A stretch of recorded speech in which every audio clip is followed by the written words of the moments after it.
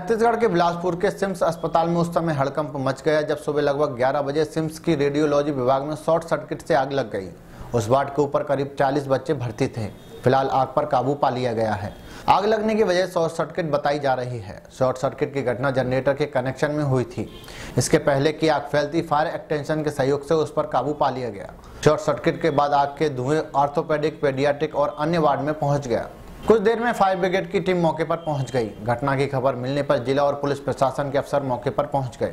बच्चों को देखने के लिए नगर विधायक शैलेश पांडे, तखतपुर विधायक लक्ष्मी सिंह, पूर्व महापौर वाणी राव सिम्स पहुंची, जहां से वे शिशु भवन निकली। वहां बच्चों को भी भर्ती कराया गया है।